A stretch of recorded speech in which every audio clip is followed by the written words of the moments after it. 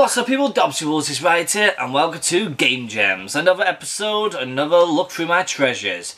Now last episode we went ahead and went through the Game Boy.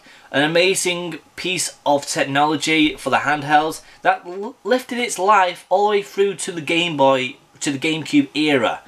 However, there was a company was trying to fight Nintendo to try and be the top dog in all gaming. As you guys know, it was the Game Wars, so of course Sega had to step in and fight them as well. And that's when the Sega Game Gear risen. Now, the Game Gear, as you guys know, was something completely different to the Game Boy. Of course it was a handheld console, but it was one of the very first handheld consoles that was in colour.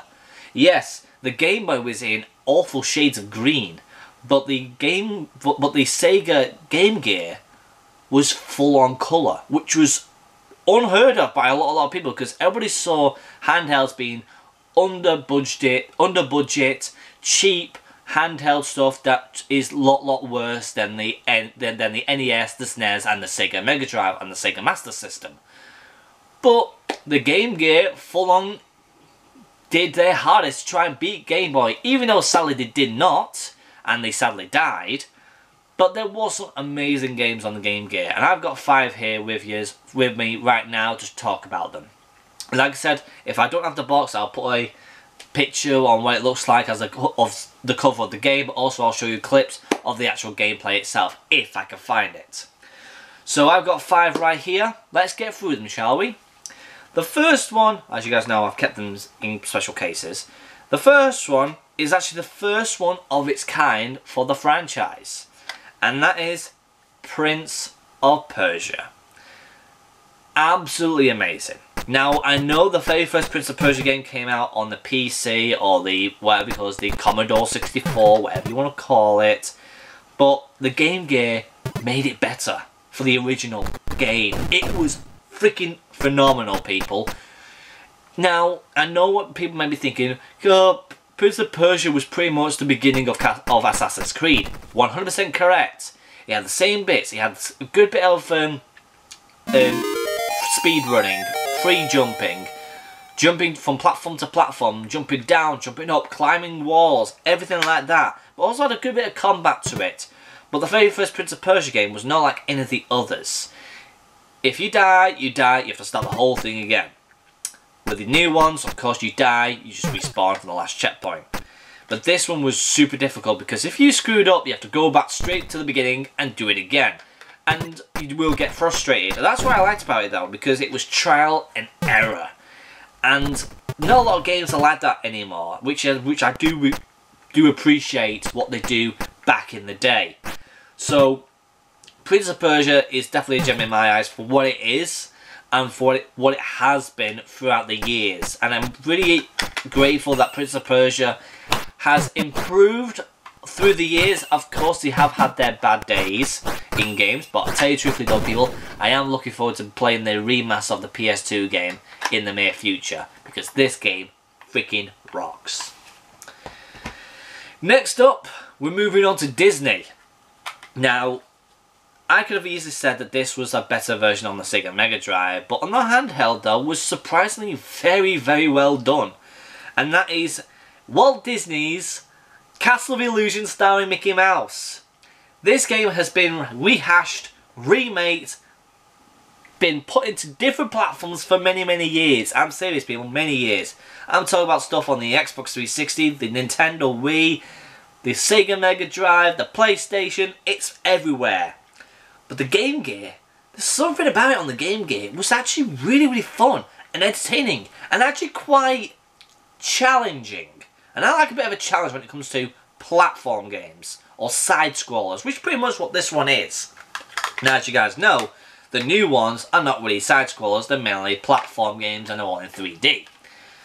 But when you want a side-scroller when it comes to platform as well and having a bit of a challenge, and it's Mickey Mouse, this is the one you want. This is the gem you want for this type of game. Castle of Illusion on the Game Gear is super good. It's smooth as well. Like I said, some handheld game consoles can be quite clunky, But this one is super smooth, and I've beaten this game quite a lot in my time, and I'm still planning on trying to play it again to see if it's still hard to this very day. So yeah, Mickey Mouse, I know it's a short one to talk about because there's not a lot to really talk about. It's pretty much a side-scroller with a bit of platforming. It's just an entertaining Disney game made by Walt Disney and the company itself. And Mickey Mouse is awesome, and Castle Illusion is just an amazing game all year round. Definitely a gem in my eyes for the Game Gear. Definitely on my list.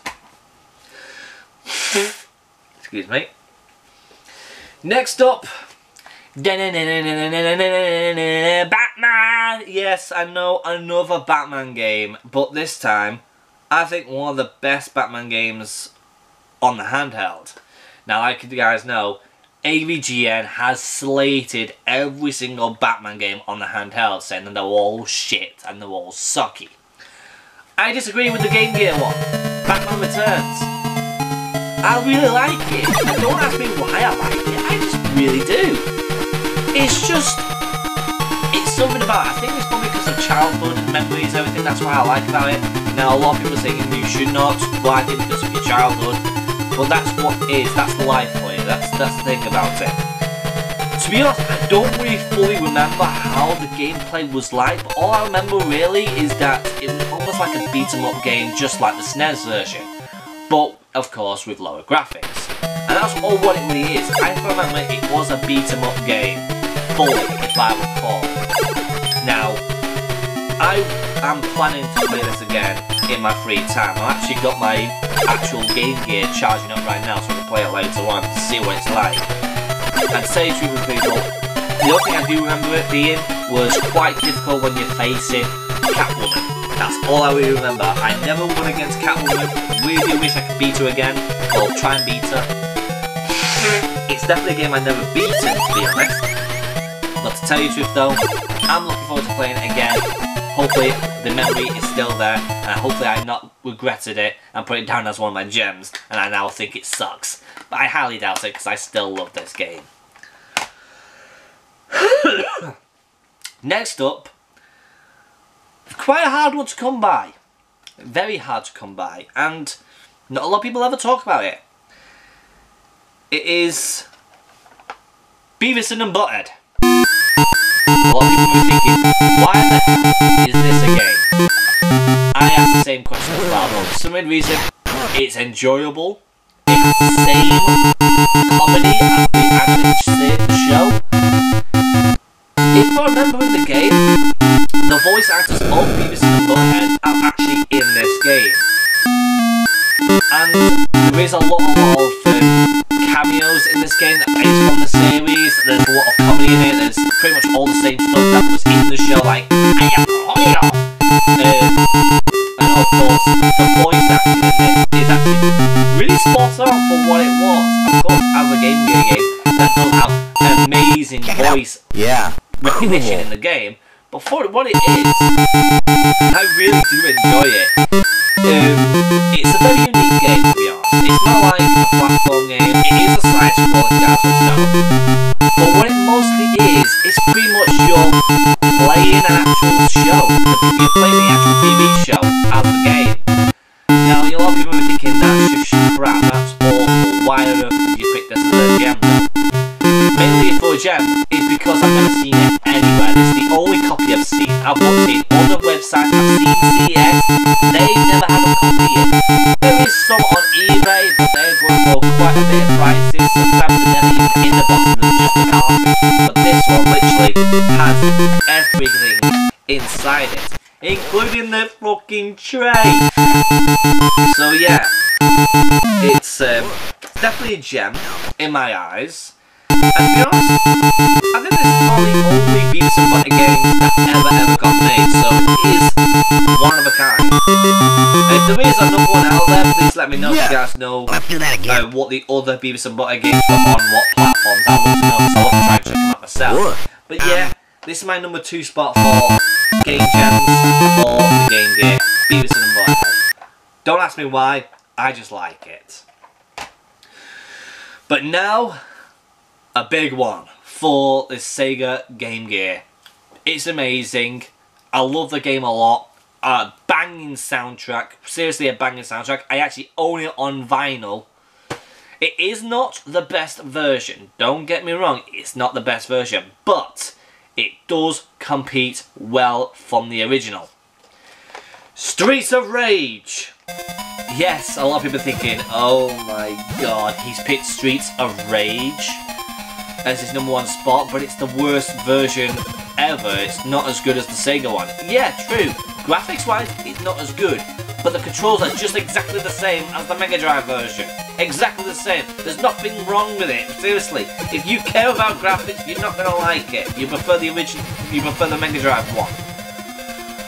But the controls are fluent. They are spot on. They never lag. They're never broken. I've beaten this game quite a lot in my lifetime, and it's still such a fantastic game, and it has a bitchin' soundtrack. It seriously does. If you don't believe me, definitely give it a go. Whether it's this version or the Mega Drive version. Now, with this one though, if I recall, this has a different little bit of a story than the original one on the Mega Drive. This one you pretty much play as 2 ex-cops. That's weird, because if I remember in the game on the Mega Drive one, you play as 3 characters. This one you play as only 2. So of course, you may be thinking, how on earth can you play 2 players in this game? Pretty much, as you guys know, the Game Gear had themselves the same cable as the Game Boy. So you can play 2 players, 3 players, or 4. And it actually works. I don't have a second Game Gear, but I had a friend who actually had another Game Gear, and we've actually played it before, and it actually works very well. Now, a lot of people say that 2-player games on handhelds don't work as well. This one really does. Because I've tried it with other multiplayer games on the handhelds, like Contra, Operation C. Don't work as well, but this one works dramatically well for some reason. I don't know how they do it, but it's just really spot on. And like I said, if you guys can find this copy out in the wild, definitely give it a go. Or if you can't, get yourself an emulator of it. It is freaking phenomenal. So that's pretty much my choice on the Game Gear. Now sadly, as you guys know, the Game Gear didn't really win the fight against the Game Boy, because the Game Boy moved aheadwards and moved forwards with the Game Boy Color, the Game Boy Advance, and the Game Boy Advance SP, and sadly for the Game Gear, bit the dust, same thing as the Atari Lynx, which of course, as you guys know, the Atari Lynx freaking sucked ass. That's why I don't own it. If I never liked it, I won't own it. And plus the games are super pricey, and the actual console is super pricey. But yeah, they're my choice for the Game Gear. Streets of Rage, Beavis and Butthead, lol, Batman Returns, Castle of Illusion, and Prince of Persia. If you guys do have yourself a Game Gear and you have your own personal gems, make sure you leave it in the comments down below. I'd love to know what your game gems are going to be for your Game Gear, for your Sega Game Gear. If you don't have one, fair enough, I understand. But if you guys enjoyed this video, make sure you smash the like button, subscribe if you're new to the channel. Well, about 87% of you guys are not subscribed to the channel, but you still watch my videos. So what the hell are you doing? Subscribe! And with that being said, the people have still got to see you guys subscribing, and I'll see you guys next time for another episode of Game Gems. Cheerio!